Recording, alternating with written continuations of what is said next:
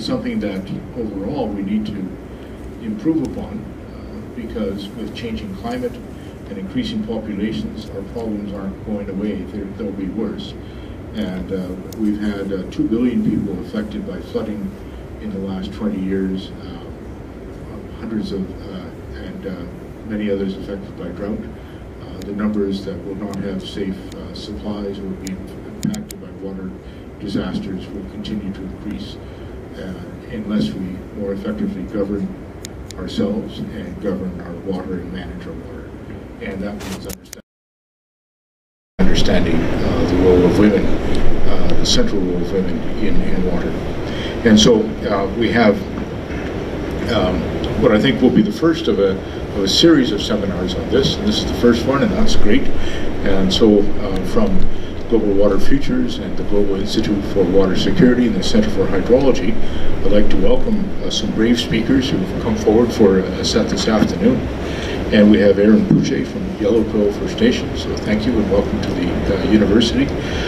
Lalita Bharadwaj, Corinne Schuster-Wallace, Lori Bradford from the University of Saskatchewan, and they are all conducting research in global water futures and in water and are well known to many of you. So anyway, without further ado, we'll simply start it. I understand Erin is the first speaker, so thank you and welcome here. And we're setting this up so we can get this recorded and online for people to download and review in the future. So we'll try to make sure we're always doing that for this seminar. So anyway, thank you so much for coming and for starting this. Thanks.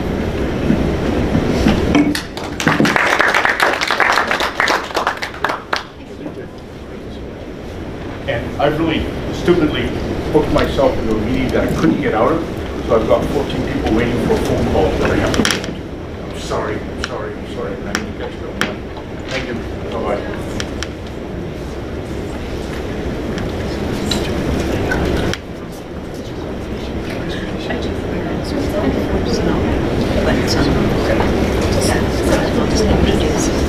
Good afternoon, everyone, and welcome. I'd like to first acknowledge the traditional territories in which this university sits and acknowledge Treaty 4 and Treaty 6 territory, but also like to acknowledge the homeland of the Métis. Our first speaker is Erin Poochay, and I would like to welcome her to the university and to this event. Erin is registered in Yellow Quill First Nation, and she identifies as a Soto woman. She has 4 boys. Their ages 24, 17, 15, and 8. I'm assuming you're the 8-year-old. The two youngest are at home with her, and the eldest has his own family, a girlfriend, and they have 2 boys. The 17-year-old lives with her sister. Erin works for Yellow Quill First Nation as coordinator for First Nation ADAPT project and specific claims research. She fully enjoys sewing. She makes and sells star blankets, ribbon shirts, and skirts. She is a 4th-year undergrad and will finish her Bachelor's of Arts majoring in Indigenous Studies this year. She is interested to continue on to a graduate degree. She spent most of her childhood in Yellow Quill First Nation, formerly called Nut Lake Reserve, until 1989. Nut Lake is a lake located on reserve. She knew about it through maps she saw at the band office. However, she has not visited or utilized this lake her whole life. To Erin, water is everything. She has participated in a fast, and she has felt the gratitude she should have for water. Erin states, "Water is life. It is a cleanser, and it cleans the earth, our bodies, inside and out." Her fondest memory about water is when she was a child, and she collected rainwater. She remembers being excited when the rain stopped, and she would go inside to smell the fresh earth. She would then take a sip of fresh, slightly sweet rainwater. Please welcome Erin.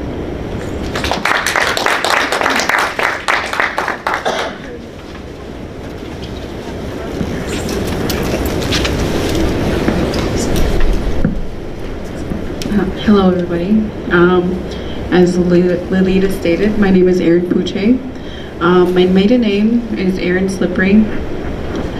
My parents were or are Arnold Nyabatong and late Greta Slippery. I'm from Yellow Quill, and I'm descendant from the last hereditary chief, Naugizuyas, also known as Chief Farmer. He had 4 daughters and 1 son, of which his daughter Nancy was my great-grandmother. And on my mother's side, my maternal grandparents are late Nora Slippery and late Bobby Pache. I was 3rd-generation counselor. My late maternal grandfather Bobby served 3 terms as a counselor, and my mother served 4 terms as a counselor. So far, I've served 1 term for the 2014-2017 term. Sorry, I'm a little nervous still. I know, small crowd. I grew up both in Yellow Quill and in Saskatoon, so I consider both my home. Currently and more recently, I moved back to Yellow Quill. I did not run in the last election for the 2017-2020 term with the intention to complete my Bachelor of Arts majoring in Indigenous Studies. Since term ended, however, I've been working for Yellow Quill, at first very short-term contracts, and since April I've been on as a research assistant for specific claims and coordinator for the First Nations ADAPT project. So I've been working closely with Lori and Lalita. I feel that it's important for you, the audience, to understand where my background is and to know who my sources are. With my background in Yellow Quill, I'll try to relate my experiences with today's theme. Culturally, at an early age, we were taught to be highly respectful of water. Many of the traditional knowledge keepers that I've spoken with and have told me that water is life, and that is in fact true with the customs within traditional practices. As a young girl, becoming a woman, I was trained to be respectful to myself, to others, and to my surroundings. There were new rules to follow becoming a woman, and it was considered a great accomplishment to finish that first year as a woman with a berry feast. The purpose of these rules was to protect the young lady and her power. Women are considered powerful, and even more so in the first year. To ensure that the young lady did not harm others or her surroundings, it was extremely important to follow these rules and to remain mindful the rest of her life while on her moon time. Lately, I've learned more about women traditional practices. Within the first year of womanhood, these young ladies were restricted from entering natural, large bodies of water like lakes and rivers, and bathing took place elsewhere. Water ceremonies occur in the spring and in the fall, usually led by women in the family. The offerings to the water is to ensure health and for the water to take care of us. I attribute these practices to be the reason that in the 1990s, women advocated for access to clean water. And I lived in Yellow Quill at the time. We had still been collecting snow and rainwater for drinking water, and the water we washed in was hauled to each household, and it was always yellowish in color.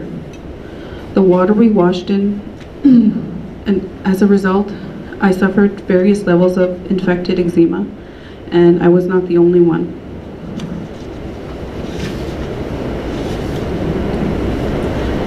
Many children suffered various skin infections during this time.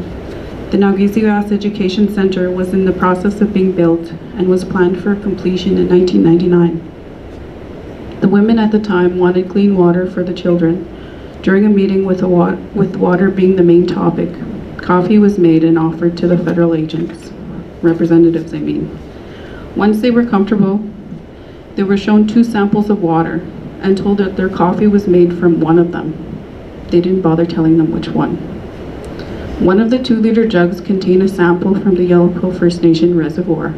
In pictures, it's brownish in color, so this is before it's treated. The second sample was regular tap water from Saskatoon, which was clear and obviously drinkable and safe.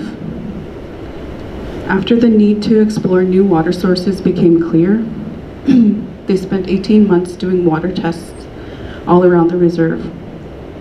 And it resulted in the determination that an aquifer accessed on the northern side of the reserve was the best solution. Even using the best solution, the iron levels were and remain high. Based on a female water treatment operator testimony.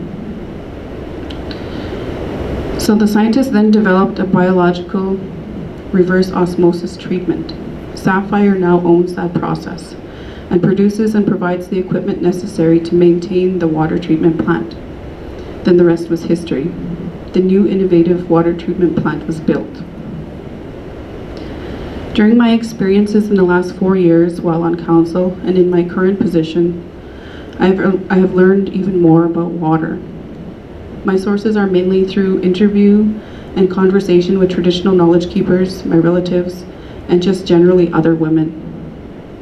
I've learned more about the water ceremony held in spring, and I have heard prophecy of the water. In Yellowquill, it's common knowledge that our lake is contaminated, and that is a reflection of the people. As a result of colonization and its many effects, the people have become sick. It has been prophesied that when the water is clean, then the people will go back to ceremony and ultimately become better. So far, it's been very easy getting information from community members. The community itself is well aware of the consistent water issues that surround our lives, and they contribute what they can to resolve the issues. Boil water advisories are still a real thing, happening fewer times. However, even funding to keep our water treatment plant running at optimum levels is still not sufficient.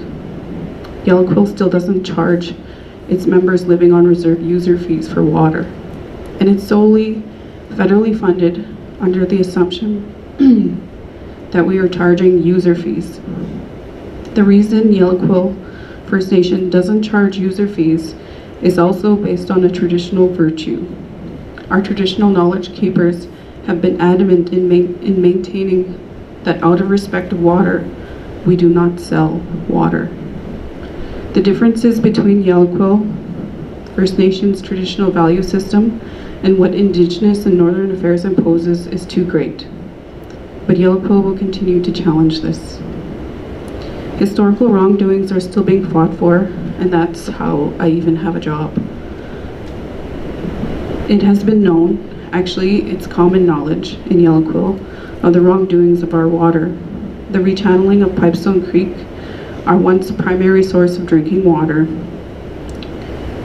resulted in the contamination of our water almost immediately, which, as I previously stated, resulted in a world-class water treatment plant.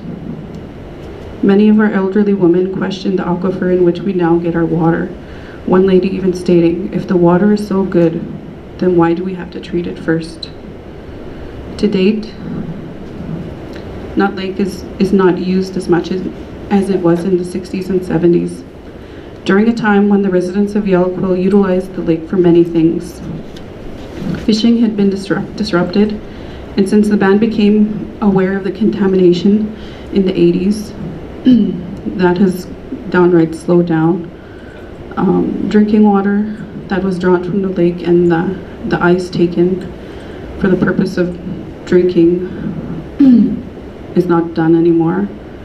A gathering of berries and nuts doesn't happen anymore. Our elderly people remember swimming in the lake and even recall how clear it was.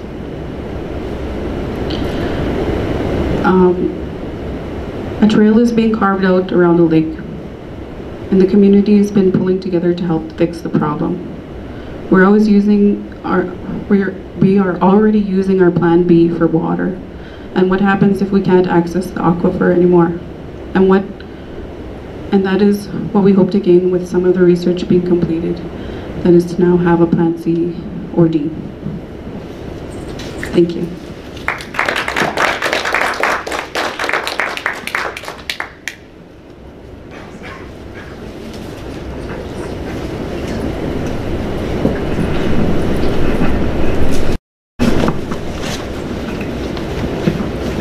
speaker is Corinne Schuster-Wallace. She's an associate professor in the Department of Geography and Planning and the Global Institute for Water Security at the University of Saskatchewan. Her research focuses on a coupled systems approach to local water security and water health challenges, particularly in rural and remote communities. All of her research incorporates a gender lens with a focus on maternal health in particular. Please welcome Corinne.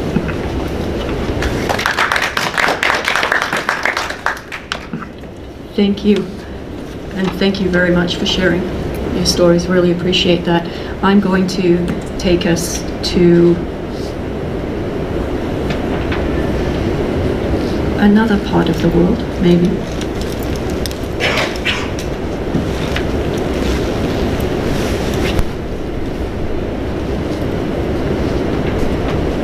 And I'd like to share with you some of the experiences of women with water-related challenges and opportunities in East Africa, and particularly in Kenya and Uganda, which is where I've done a lot of work over the past decade or so.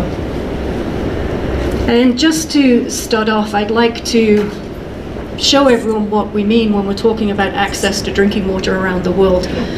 And the Millennium Development Goals really took us a long way towards provision of drinking water to people who previously didn't have drinking water available to them.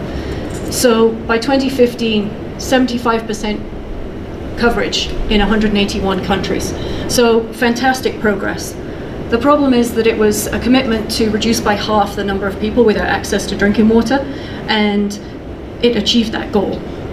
But what about the other half? And what about the inequities within and between countries? This shows some of the inequities between countries. If I showed you an urban versus rural map, then you'd see that there's a lot more access in urban areas versus rural. And we all know that from Canada and from the stories that you've just shared as well. The differences between non-Indigenous and Indigenous communities in Canada are just as stark when it comes to drinking water. This actually is coverage of basic access. Basic access is defined by World Health Organization and by UNICEF as a protected source. So if it's a spring, it's got a fence around it, or a wall that stops animals from wandering in, or if it's a well pump, then, you know, or a stream, then animals aren't allowed to graze near it. So that's the level of sort of basic standards of drinking water. It has nothing to do with quality.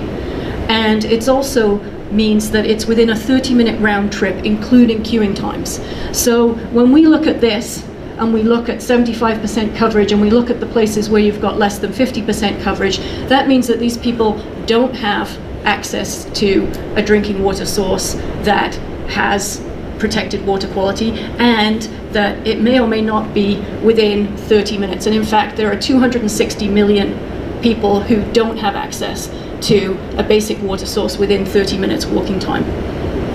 If you think about the 20 litres minimum per person per day for a family of 5 or 6, and what that means in terms of a 30-hour round trip to bring back a jerry can of water, you can imagine how much time is taken up in this.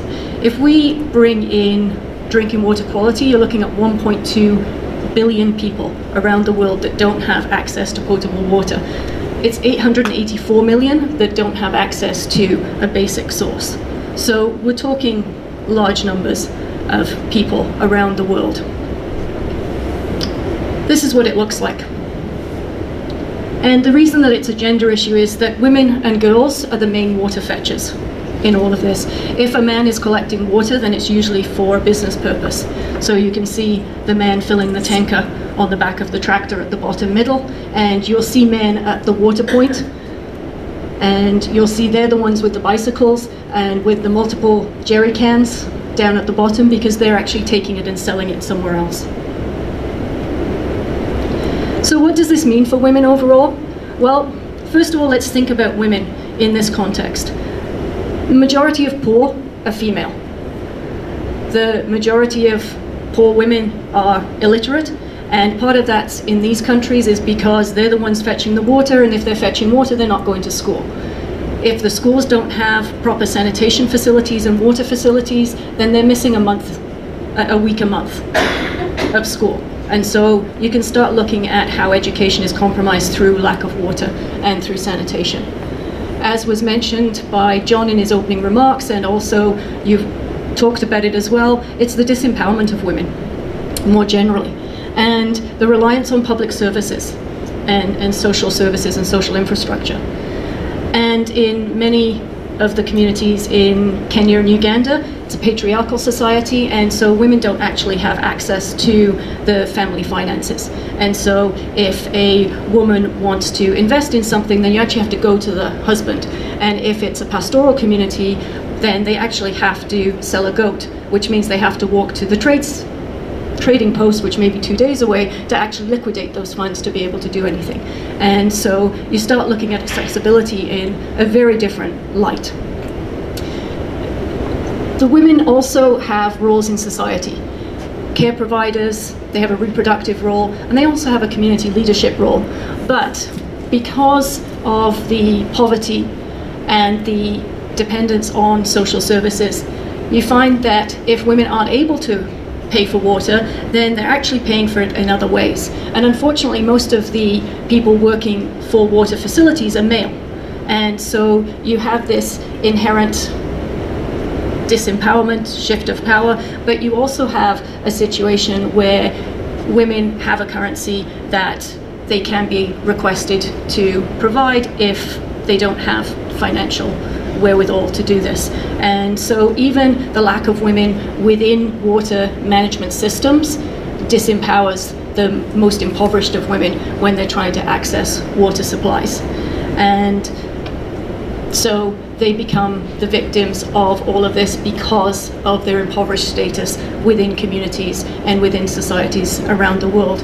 And so this really leads to morbidity and mortality, and I'll show you that in the next slide. But the bottom line is that there's insufficient participation in solutions. And again, you were saying about taking back control and the water ceremonies and reintroducing the ceremonies, and that's a way in which we can bring back control, and that women who have had that natural legacy over time are able to bring it back. And it's similar in East African countries as well.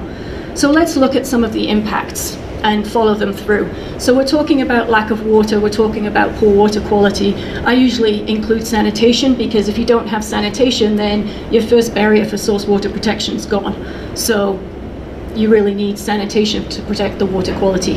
But you have water queues, there's heavy lifting, particularly when you're pregnant. The first thing that I was told when I was expecting my first child was, don't go lifting anything heavy, don't go twisting awkwardly, don't do this, don't do that. And you have women who are 8-9 months pregnant, and in fact the hospital facilities don't have running water, so as soon as you go into labor, the first thing you actually have to do is go to the water point and pick up a jerry can and take it with you to the hospital. So again, the differences that exist.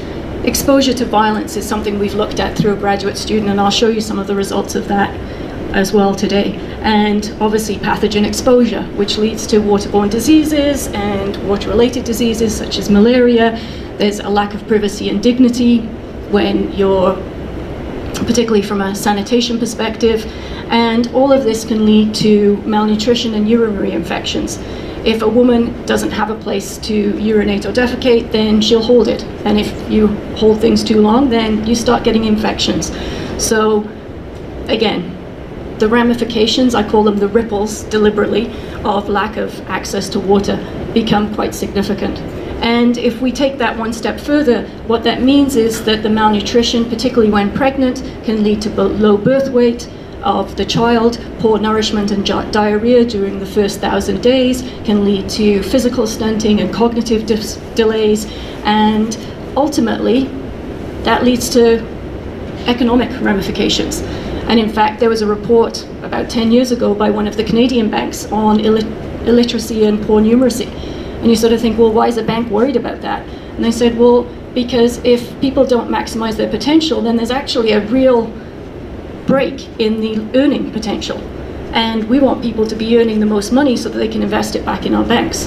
And so when you think about it from that perspective, there are significant economic losses at the national level. And in fact, World Bank estimated that it's sort of an average of 5% GDP per country, just through lack of sanitation.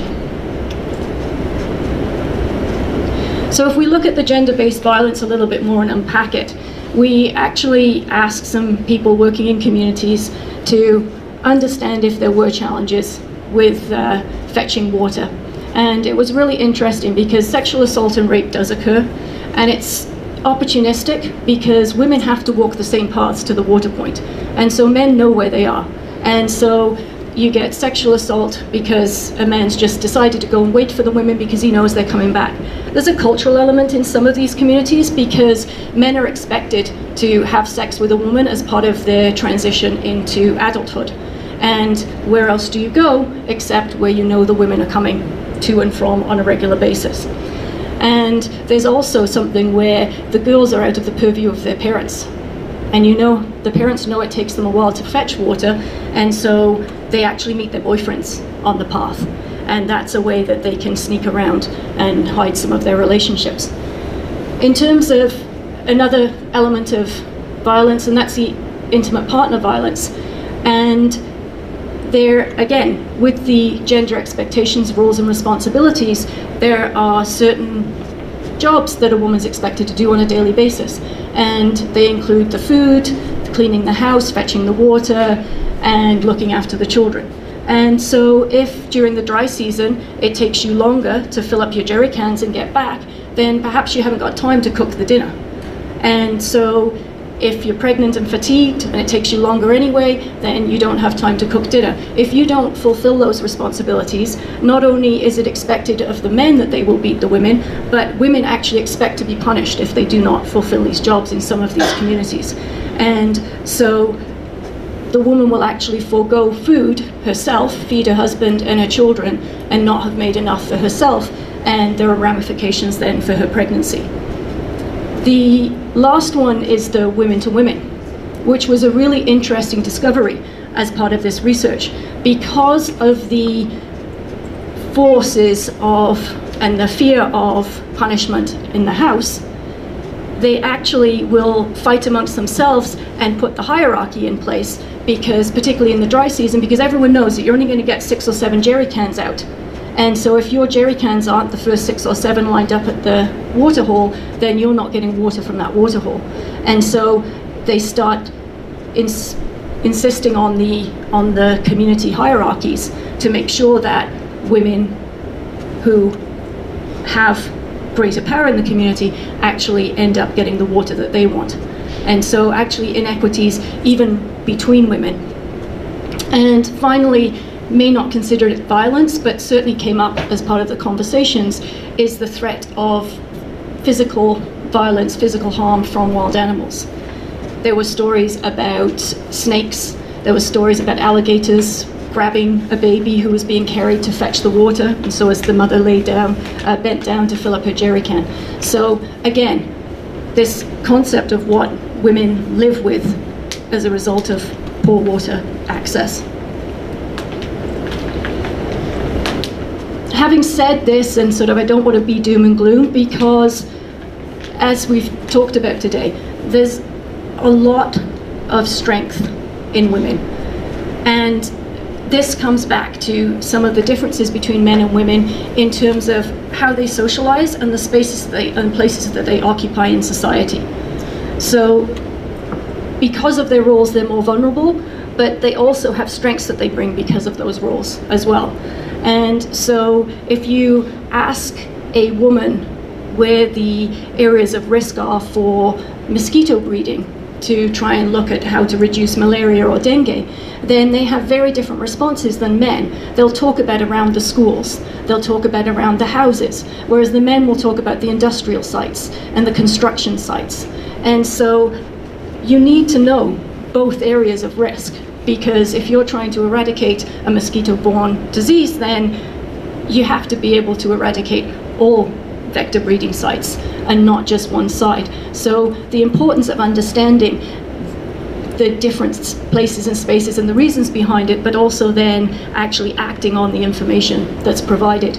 And part of it is because women are the ones who are at the forefront. It's the women that are collecting the water. It's the women that are seeing the challenges. It's the women that are trying to generate solutions. by themselves, for themselves, because this is their daily reality. And so how do we harness that? How do we work through that? The flip side is that women get taken for granted. And it was really interesting. The late Honourable Maria Mutagamba was the first female Minister of Water and Environment for Uganda. And she became the first female chair of the African Ministerial Council on Water. So a very influential woman, and remembered her water fetching days from before she got into government, and so really was a champion of gender rights and of women in water in Uganda and then for sub-Saharan Africa. And so in her infinite wisdom, she decided that every community water project had to have a woman on it. And then she started visiting the communities after she passed this policy, and she realized that all of these communities didn't have a woman on the water committee.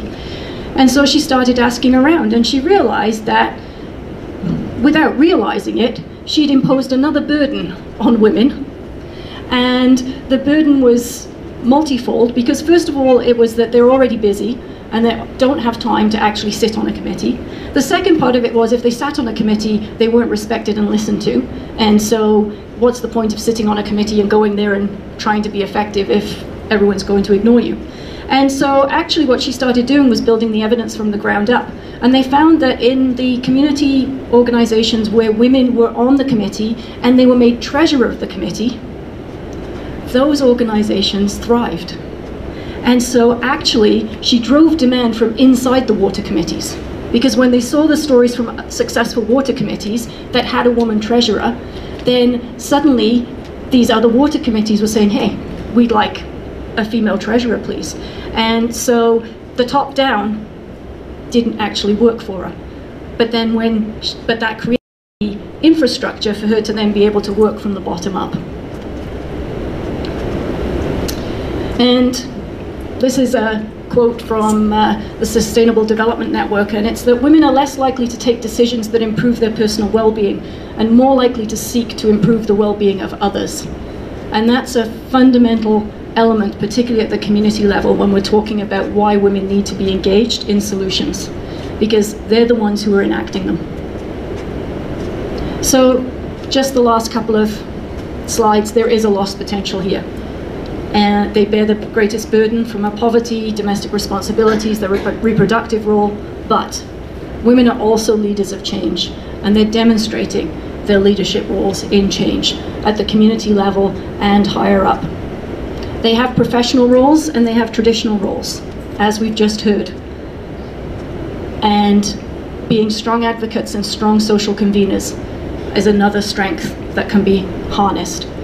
And so you can see the quote about them being essential for child development, economic growth, social development, as well as the environment integrity.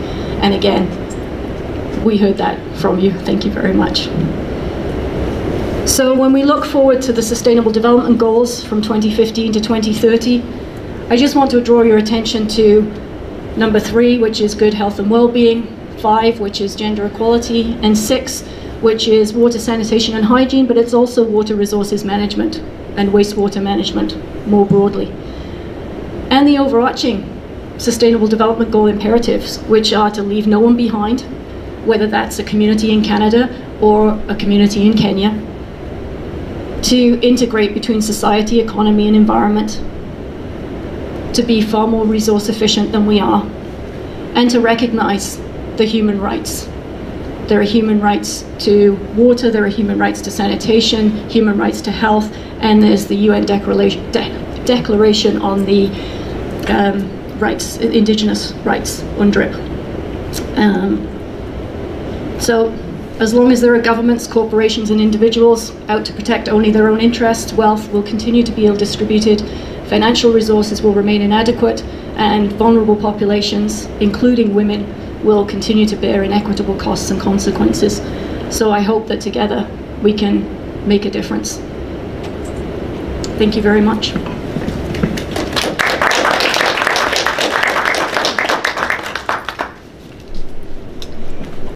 As a third speaker, and one who's going to wrap us up. Well, I have a couple things to say at the end, but anyway. Lori Bradford is a research scientist in the School of Public Health and the School of Environment and Sustainability at the University of Saskatchewan. Her work is in interdisciplinary social sciences, where she focuses on the human dimensions of water security, social psychology of flooding and drought, and evaluation work of how we practice inter- and transdisciplinarity. She is grateful for women mentors she has had that have supervised her to where she is today, and wants to provide the same mentorship for other women exploring careers in water sciences. To do so, though, she has spent time investigating the current extent of women's involvement in water governance and research, and barriers to their involvement with research leaders should be aware of, for which she will be sharing today. Thank you. Thanks, Lori. Thanks, Lalita.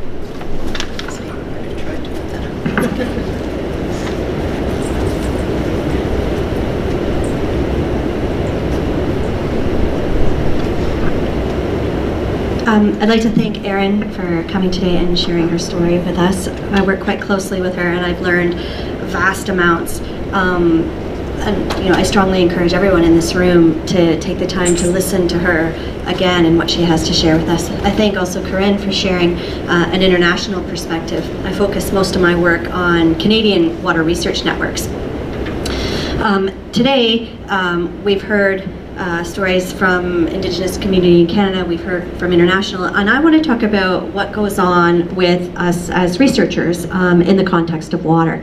So I'm going to just have three broad questions across my presentation.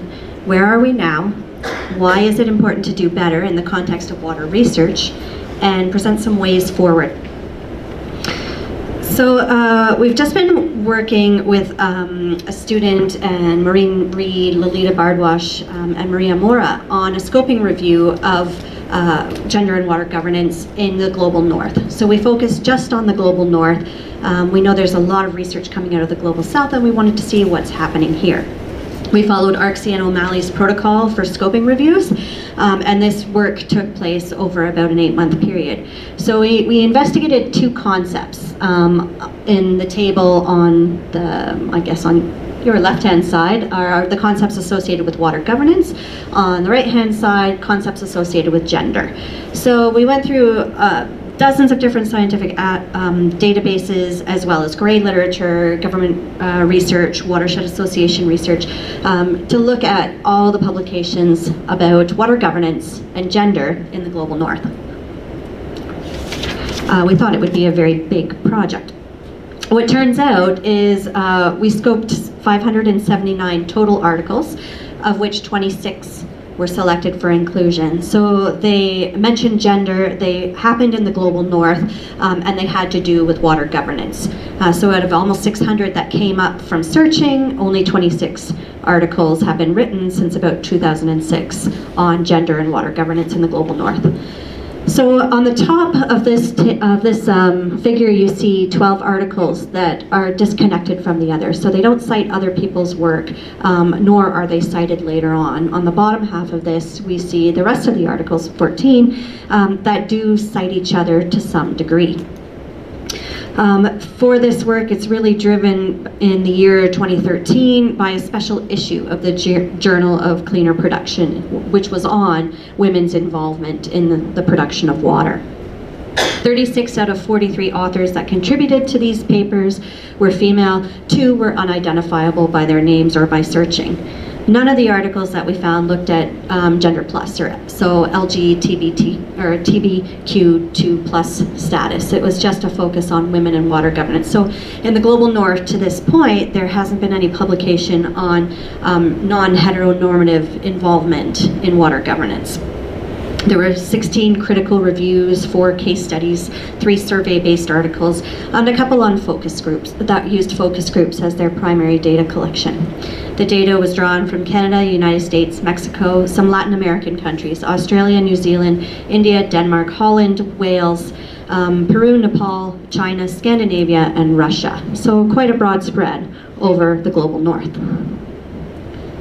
And here we see one more article that came from the same journal, the Journal of Cleaner Production, but it's not connected. So what this shows us is that the discussion, at least in academia, about women's involvement in water governance is not really expanding in any way. It's not really connected to each other. It's episodic. When we read the articles, we found there were 6 broad themes that were put out in order of in order of frequency in the articles. The first major theme was that in water governments there's a lack of place-based needs and place-based governance, which could really benefit from women's involvement. So most authors, so 15 out of 26 of the papers, emphasized the need for different water governance approaches that were not directed by political and economic powers, but instead were driven by social concerns. And these were most often to be brought forward by women when they were involved in water governance. So the role that women play, like we heard from Corinne and Erin, brings different values into the water governance discussion that we wouldn't have otherwise. The second theme was how most of the research was about opposing approaches.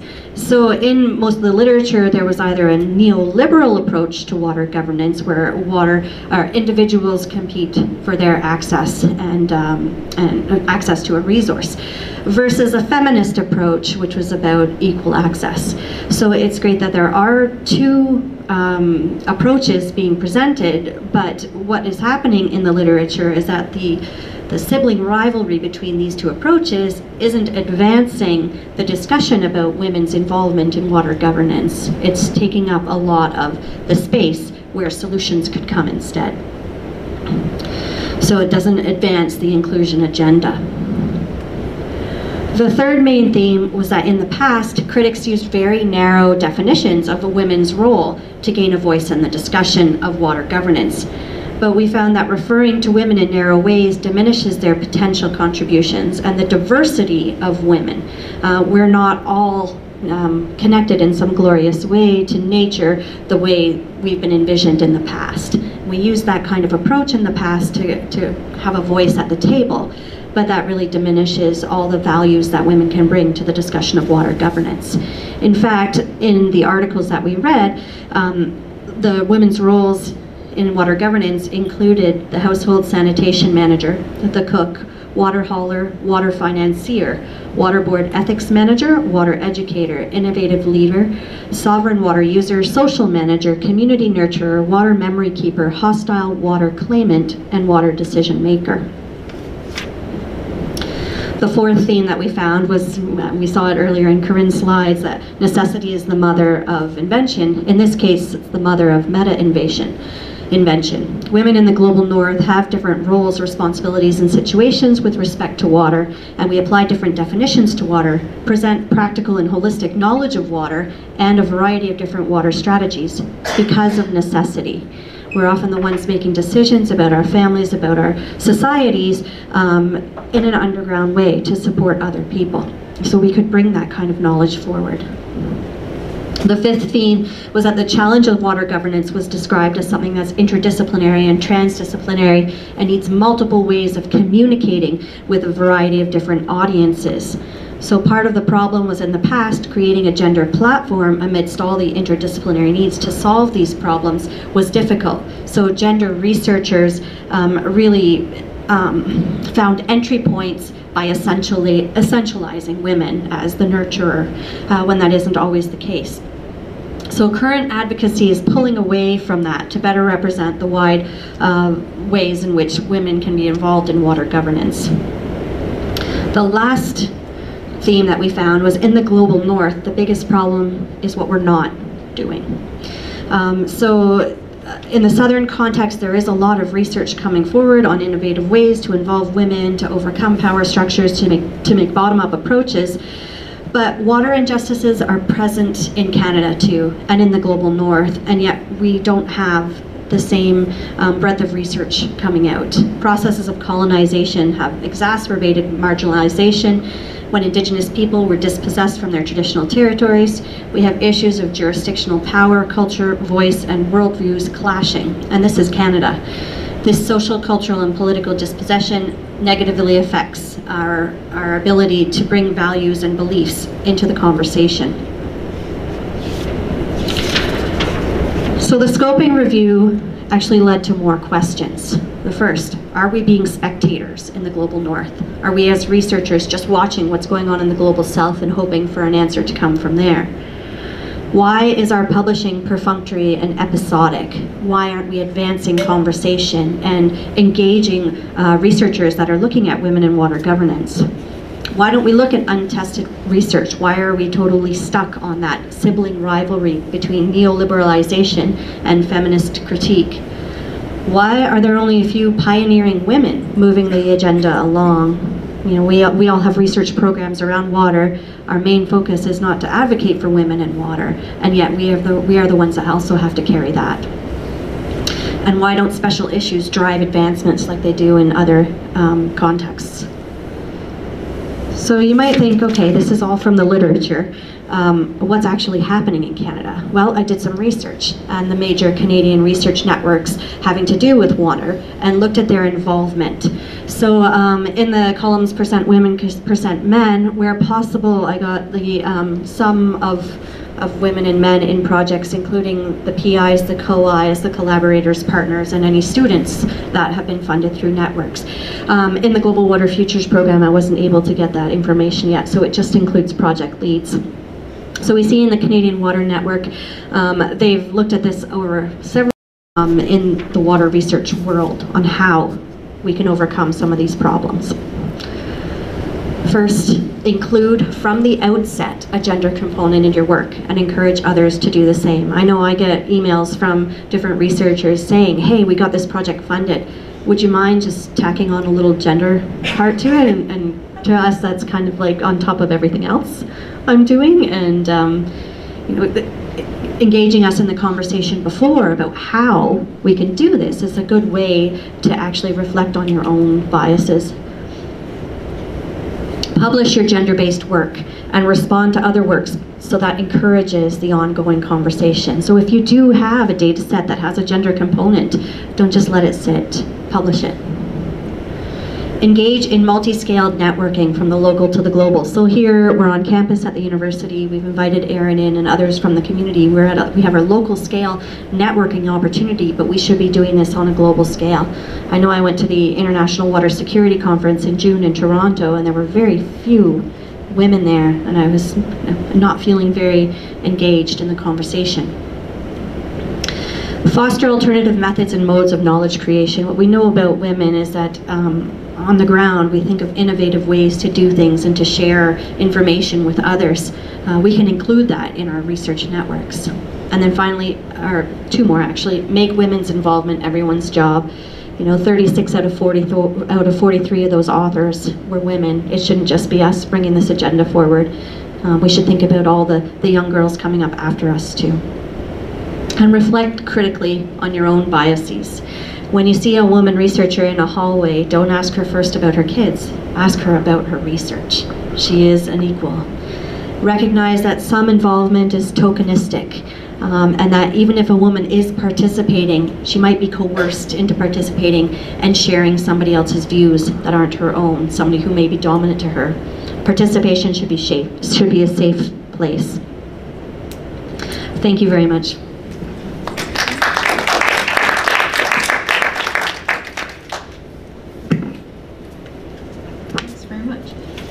I think I'll open up to any questions from the audience. Does anyone have any questions? Yes. Yes, that's what I need. You guys come up and I know I have a few.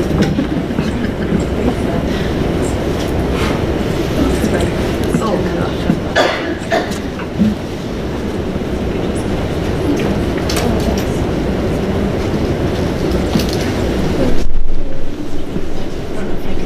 Room, but can anyone speak? Hello. Yes, it is. Any questions? I guess maybe one observation about what Lori was talking about towards the end. Do you think that's something that's gradually going away? Like it's becoming a more level playing field? Like I remember going to Howard Wheeler's retirement. So they brought in people globally, leaders in the field, and it was hydrology, so it's fairly male dominated. And I think it was it World Women's Day or something while we were there? Yep. So they got all the women into a room, and the small group of us in the room, I looked around and I was one of the oldest. And that was really strange to me, because in the group as a whole, with all these distinguished people around, I was youngish. Well, no, I'm not young, but it was quite a change to see how there was so many young women in the room, and I think that's boding well for the future. What do you think? I think so too. I think there's 3 challenges. The first... Thanks. I think there's 3 challenges. Yes, I'm encouraged by the numbers, and actually the SHIRK network by Karen Backer has a lot of diverse gender involvement, and not just the normative ones. But the 3 barriers that I see are, first, an institutional one. Even in scheduling this meeting, we had to consider things like school pickup after, and there were other meetings going on at the university who didn't want to change their time to accommodate this. So there had to be, that consideration in our institutional practices, the 9 to 5, the having the distinguished lectures at the time that they do, that reduces the opportunity for women who bear most of the responsibilities of home and childcare to be involved. The second is tri-council changes. SHIRK has been quite forward in supporting things like childcare and nursing children being able to travel on research funds for their parents or for their mother to go in and do research. So when there's more change like that across all of the funding agencies, then I think there'll be more active women's involvement. And the third barrier is just societal awareness. So having things like the Women in Water event and broadcasting it more widely will change the views in society that women can and do this work very effectively. So once those barriers start to lessen, I think we'll see more of an equalization. Thank you.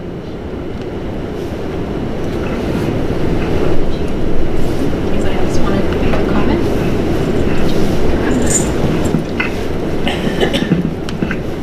Thank you. I just want to add that one of the elements is making sure that the younger women are supported throughout, because what you find in disciplines such as engineering is that there's a huge drop-off rate, and so how we're getting young women in, and that's fantastic, but how do we support them coming through, and how do we support them to be able to choose to have families and, as you say, still engage and be an academic researcher and on the same page? I have a colleague whose children are still sort of teenagers and younger, and was denied a sabbatical because she'd just been off on parental leave. Well, at what point do we equate maternity leave and parental leave, right? Maternity leave and sabbatical. So unfortunately there are these biases, and as you say, until we have the conversations and until we start looking at women and saying, what do you need and how do we need to program this? We do it in research. And the work that we've been doing, we've gone to women, and there's no point having a focus group at lunchtime because they're home cooking the meals for their husbands, and there's no point having one at other times. So actually choosing the times to be able to hear women's voices and not just assume that women will come out because we've asked to hear their voices. And so it's meeting women where they are across all disciplines and sectors. Leela Harris actually did some work interviewing young women involved in water research, and one of the major findings of her work was that women want women mentors, and when they look at the mentors, they don't see themselves. Often the mentors that they had, if they were women, they didn't have children, or they had a spouse who supported them with their work at home so that they could advance this career. So, seeing another woman who's got young kids and who's doing the juggle is something that the younger women younger women students wanted, and they didn't see that in the water world yet. There's a question in the back. carry this all the way, but would you mind standing up and speaking loudly? Yes. It's attached to this box. I was just wondering if you had an opinion on. I read something about competition between potential women mentors and younger scientists or something. Because there are so few that the older women felt threatened by younger scientists coming up, and so how to eliminate that thought that they could be replaced by a new person. I don't know.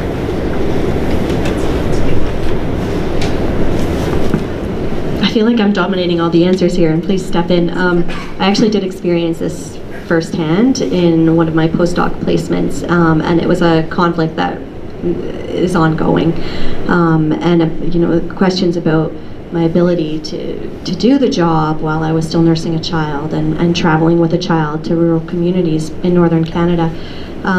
So yes, that competition does exist. We're hoping in the networks that we're involved with that we actually bring them together so that we can be interdisciplinary and transdisciplinary and more open to this. The water world in Canada is quite small, and a lot of the women water researchers do research along the same lines: political ecology, equality, feminist theory. So yeah, there is some inter-competition, but we recognize this, and we're trying to change this by working together more.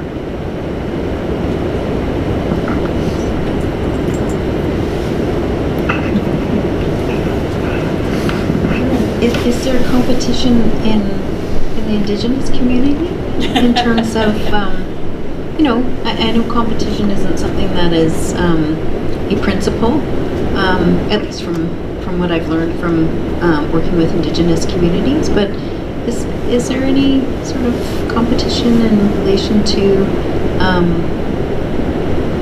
Indigenous movements or anything like that you can think about? Sorry to put you on the spot, but I just thought it would be interesting. Or maybe in Uganda, well, because you mentioned there's some competition. Well, I really don't ever feel any competition the older I get, and if there's somebody younger and who is doing the same thing I'm doing, we kind of help each other out, and that's because it's a matriarchal system. I'm not sure if I can explain it. Okay, so in a matriarchal system, you follow the women, you follow the lead woman who's knowledgeable, and you practice under her until you know what you're doing. And so there's never any competition really, like even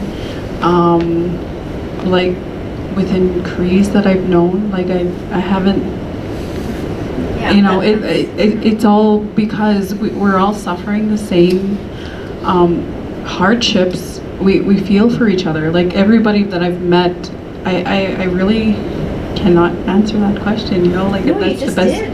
Actually, you just did. Okay. Thanks, Erin. Appreciate Sure. that. Because just from my experience, that's what I've learned, that competition isn't something that is in the worldview from the Indigenous perspective. That's at least what I've learned. You have a question? Maybe just a different spin on that question. I wonder in the Indigenous community if you're seeing maybe that similar movement that we're seeing in some of the younger sort of tech fields of women. Is it happening in Indigenous community to have the younger women interested in science or engineering or water in any aspect, to your knowledge, in your conversations, or Yellow Quill or any of the other work that you do? Whether from science or from traditional knowledge, like whichever way is there. Okay, I can't say that I've ever experienced anything along those lines. Like with technology, for example. Okay, myself and my auntie were we got on council at the same time. She is absolutely not tech savvy, like at all. And I came on and I could operate my phone, do basic things on a computer. But she also, on her end, she had 12 years of experience being in that position. So it was more of an exchange. You know, I kind of helped her with her tech stuff, and she helped me be a better leader, I suppose. Or she mentored me. Well, we mentored each other on different planes. We just kind of accepted each other's knowledge base. I'm not sure if I answered your question. I think I was looking for maybe more of the high school or I guess that high school or early graduate from high school. If you just feel a more interest of those women in water knowledge or career or just awareness of water issues through your work, that demographic. Well, okay, now that you put it that way, I can speak on that. There is a huge gap between my generation and the next generation. Huge. In my generation, I was still hauling water, and we didn't have running water in the house. We were hauling wood, you know, and we could appreciate these things. And so this generation that's coming up now, they don't really have the same ethics or values that we have. And it's a struggle trying to pass that on and keep them interested. So we've been trying different, I don't know, different teaching methods, I guess. And I don't know, it's not complicated, it's just trying to relate to them is different. I'm not sure if I answered that again. Did I? Yeah. I hope so. Thank you. Are there any other questions? No? Does anyone have any questions for one another on the panel? No? I have 5 pictures I want to share with you, just to wrap things up, if that's okay, if I can indulge you. And thank you very much.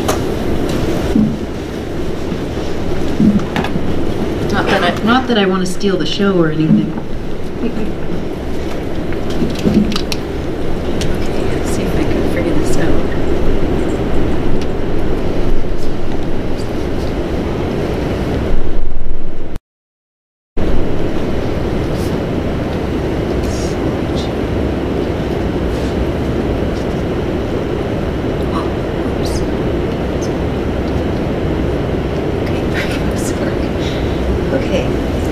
Now, just to wrap up, I heard that, you know, there's an issue around time.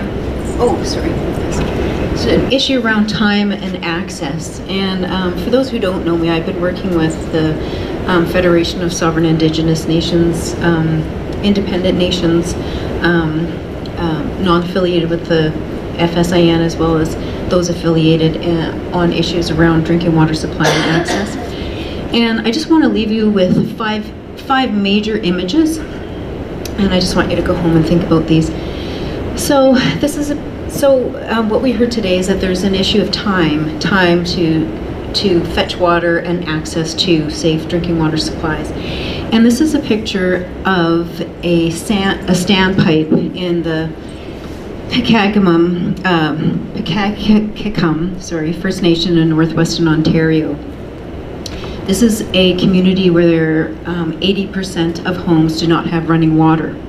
Now underneath there, I have a quote that a woman shared with me from a Saskatchewan First Nation. And she says, "I drive all the way here to come and get it." And she's talking about water. And everybody else, like even these people that are on social assistance that have to pay for a cab to come and get their water over here because they don't drink their tap water. So you see a bunch of people come here with 5 or 10 jugs, enough for a full month until the next time the money, they get money in. The next picture is from Wasagamak First Nation in Manitoba. And the washroom consists of a slop pail placed under a toilet seat, and the bowl on the counter is a sink. And here's another quote, and this comes from a grandmother from Manitoba First Nation. She says, "I am a grandmother, auntie. I have children in my home. When there is no water, I cannot give them a bath." And it speaks to the issue of women playing their role as a child carer and provider for the family. This is a picture from Northern Ontario at the Wiagamao First Nation. And this is a picture of Chief Dana Kanadi, where she's unloading cases of bottled water in her community. Her community has been without clean drinking water for 2 weeks, and they had to fly bottled water in. And here is another quote. There has been, as Erin and Corinne have mentioned, there are issues around schooling and education in relation to access to drinking water. And there have been closures of schools as a result of contaminated water supplies within the school. And some of these events, even if we think about the flooding on First Nations in Canada, there are over 2,000 First Nations who were flooded out of their homes in 2011 and have yet to return. So here's another quote from a Saskatchewan woman from a community here. "We used to have a little reverse osmosis plant in the school, just for the school to have good drinking water, because there are fountains in the school, but you can't drink from them. Like, they tried to, but they got sealed up with all that crud in them.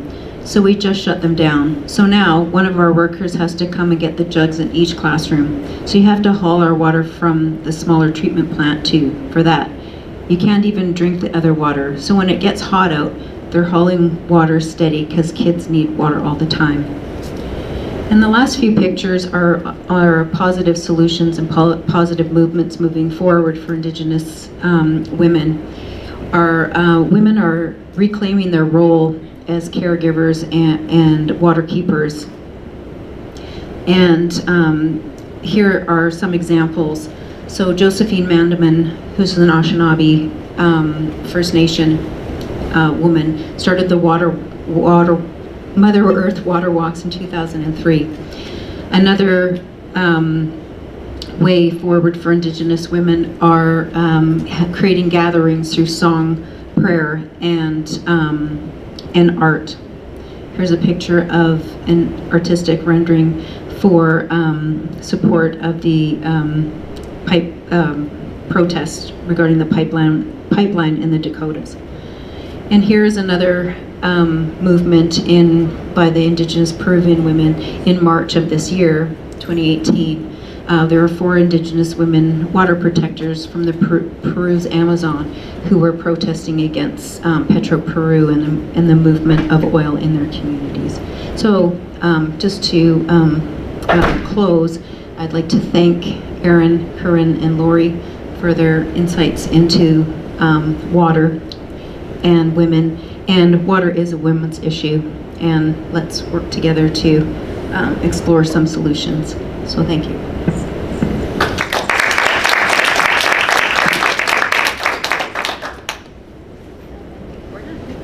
Thank you, everyone.